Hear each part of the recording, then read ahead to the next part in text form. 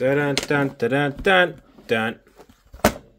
What do we have here? It's obviously, get out of here, a beautiful iVolver switch case, but inside of it is the Powkiddy X35H. So we've unboxed this, we've done a review on it, and the consensus has been that this is really cute, it has nice ergonomics, but it's really not that great, mostly, almost primarily, because of the absolutely backwards operating system it's shipped with. Seriously, it makes some of those $25 game sticks look elegant by comparison. So why are we making yet another video? Well, there's two reasons. First off, this pastel, candy, just whatever this is, this color option is amazing. For me, personally, it's one of those so bad that it's good deals. Like, it shouldn't work, but it does, right? This thing also really appealed to my wife and my daughters. We might have ourselves a genuine, certified cutie pie handheld here. And this particular model of the pastel one is available, for me at least. I saw it on Go Game Geek. Thanks, Go Game Geek. We got a link in the description if you want this pastel beaut in your life. Where was I? Oh yeah, two reasons. The second reason is that our boy DJ Gamma has ported GammaOS Core into the X35H, and I want to see how this thing does with an actual functional firmware, huh? So strap in as we see if the Gamma Bunny has really fixed this Cadbury mess that we call the X35H. Get it? Because of Easter? Do you get it? As far as installation goes, it's kind of complicated. Luckily, we have a guide on our website that shows you how to do this in depth. But it's very different than a normal flashing process. You need to use a special tool and write the image to a card in a special way. Once that's done, it boots onto the device and then you're up and running. I can do a dedicated guide for GammaOS if you want, but it would have probably taken, I don't know, 5-7 minutes in a video that's supposed to be about this goofy Powkiddy device. But let me know if there's any interest, and I can do a standalone GammaOS for Linux video, if you'd like. Now, once you have GammaOS up and running, you basically get a super stripped down version of Android that's running Daijisho. All your cores are downloaded and configured, and you just need to load your ROMs. Now, the easiest way to do this is to plug your X36H into your computer. Since it's Android, your computer should recognize it as a USB device. Now, I had to use a USB A to C data cord, and it took me a hot minute because all the ones I could find were just for power. I have a bunch of C to Cs, but this won't read C to C, so plan accordingly. So now that we're up and running, I guess we should ask, what is GammaOS? Well, sir, GammaOS Core is a super pared down version of Android 13 TV, and it's suited for low-powered devices like the X35H here. GammaOS has heavily modified Android to be as efficient as possible, all while introducing quality-of-life features for the discerning retro gamer, huh? Now, for instance, it comes with RetroArch, already pre-installed, pre-configured, all your shortcuts are in there, all your buttons are mapped. It comes with Daijisho pre-installed and configured for you. There's a quick settings menu if you hold the power button down, see? And it has a mouse emulation mode if you get yourself into a situation where you really need to mess with the menus. Honestly though, too long didn't read. You got Android Lite on this handheld now. Pretty cool. One glaring issue with Android on something like this though is that this isn't a touch screen. Like I could touch it all I want, but it's not going to help me navigate through the menus or swipe down. I just smudged it up. Let me clean that off here. So there's no touch screen. What do we do? Well, our boy Gamma took this into consideration and he configured everything to work with the D-pad and the sticks and your buttons. If you do run into problems, that mouse mode is select and R1. The screen flashes, it says mouse mode enabled, and oh buddy, look, now my mouse works. This one over here works kind of like a scroll wheel if you want to zoom through. Pretty cool. Now mouse mode on here isn't like great, but it does help if you get into a weird situation. It's honestly not something you should need to do too often though, just because everything on here is controller based. There are even specific hotkeys that show on the screen when you're adding folder locations, like I can press L1 and switch my storage. Easy peasy. Normally I'd have to use the mouse or the touchscreen. Don't have to, because Gamma thought about it. Neat. Now I've tried my darndest to get my Wi-Fi dongle to work. Put it in the bottom, put it in the top. I changed my USB settings to all of the options.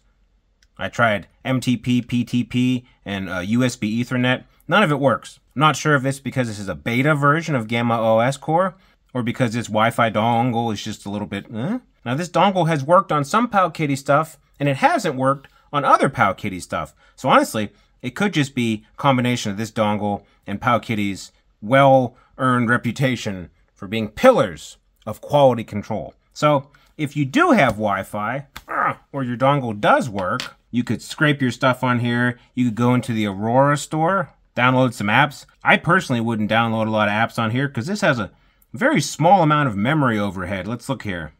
You're dealing with 1 gig of memory and you're using more than half of it just to run the front end. Well, heck, I think we've spent enough time on menus and Wi-Fi or the lack thereof. Let's play some dang games.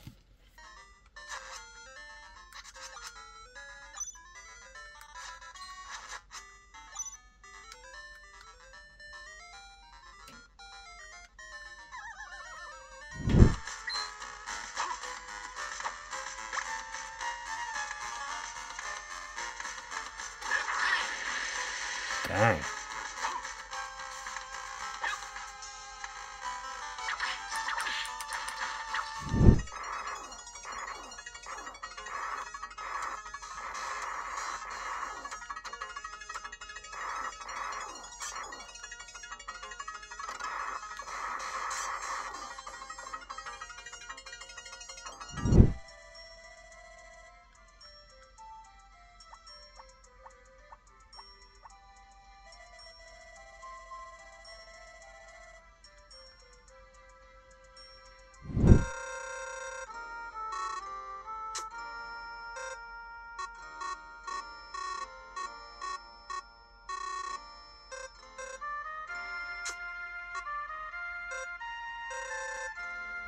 So everything up to PSP, N64 here, and Dreamcast is going to run great.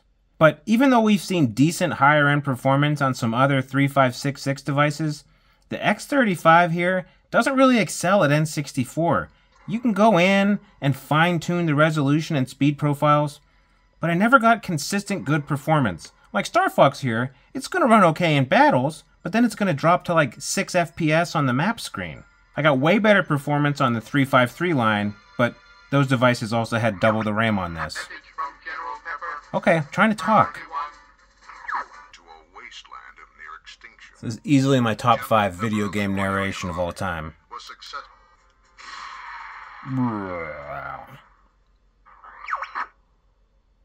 about time you showed up, Fox. Good luck.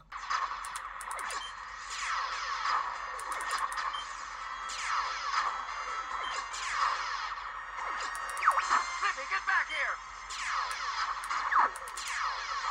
Flippy, watch out! Don't be on your tail! Slippy. Whoa! Help me! Thanks, Fox. I thought they had me. Yeah. It's not bad. It's just I've seen better on the same chip. PSP on here is kind of the same as N64 in that it can be hit or miss, except I really don't like playing PSP on a screen like this because it's really squished. You got a small screen to begin with, and it's fine for 4x3 or even Game Boy Advance, but oh lord, I just died. But PSP on here, it's a stretch. Get it? Do you get my wordplay? Dreamcast is pretty decent on here. You're going to run into some titles that just don't want to work, but I don't know. Crazy Taxi's... Oh, God, I missed my turn. Crazy Taxi looks okay. Pay no attention to the skills involved. I drive like this in real life. That's why my daughters really don't like when I have to drive them to school in the morning. It's an adventure. Aye, aye, aye, aye.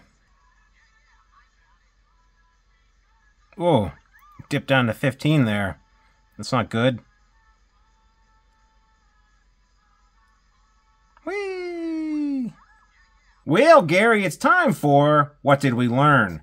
And we learned that if the Easter Bunny dropped off an X35H in your basket this spring, and you weren't crazy about the stock operating system, the Gamma Bunny is here to help. The X35H is fairly comfortable to use, comes in a couple of unique color options like this pastel beast, and now it has competent firmware. Android without touchscreen isn't ideal, but GammaOS makes it relatively painless, and it's leagues ahead of that weird Powkiddy OS it shipped with. In addition to the unified front-end experience of Daijisho, you can really tell that GammaOS on here is optimizing battery life. I played this for the better part of an afternoon, and I lost like 35% battery. That's pretty cool. Even playing like PlayStation or PSP or some N64. I like GammaOS, but there are some rumors going around the net that the X55 build of Rockchip will work on here as well. So maybe I'll try that out. Let me know in the comments if you'd be interested in something like that. I don't know that I would recommend the X35H as a must-buy, but if you find one on sale, or if you love this Lucky Charms cereal colorway, GammaOS definitely makes it way better. If you thought this video was way better than other stuff you've seen, I'm not going to name names, you know who you are, then please like and subscribe and all that jazz, and we'll see you on the next one. Goodbye!